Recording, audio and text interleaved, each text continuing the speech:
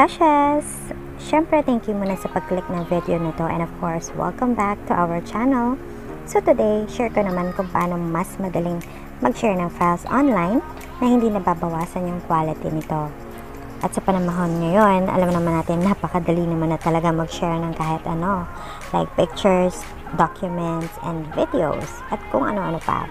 Kaso, mapapansin din natin na nababawasan yung quality ng mga to pag dinownload na natin, diba? Like pictures, lumalabo. And for the videos, nababawasan yung file size. And lalo na sa malalaking files, hindi natin masend sa email kasi may limit din naman doon, diba? So, sa mga OC dyan na katulad ko, stay tuned kasi i-walk through ko kayo sa paggamit ng featured application natin ngayon na Google Drive. Well, what's good about Google Drive is available ito sa lahat ng klase ng phones at madalas din itong pre-installed na sa mga bagong phones, so hindi na natin siya kailangang i-manual download. And kadalasan, ito din kasi yung hindi napapansin na app sa phone natin kasi nga di alam ng ilan na useful to para sa mga nagtatrabaho sa office, sa mga papalit-palit ng phone o maraming gadgets, and for emergency situations like naiwan o nawala yung phone mo and may kailangan kang files. So yun, basta alam mo yung username and password mo dito, huwag kang mag-alala kasi sagot ka na itong virtual storage na to. And to be more familiar, no, counterpart nito ay ang OneDrive ng Microsoft at Dropbox kung familiar kayo sa dalawang yun. And so, without further ado, open na natin si Google Drive.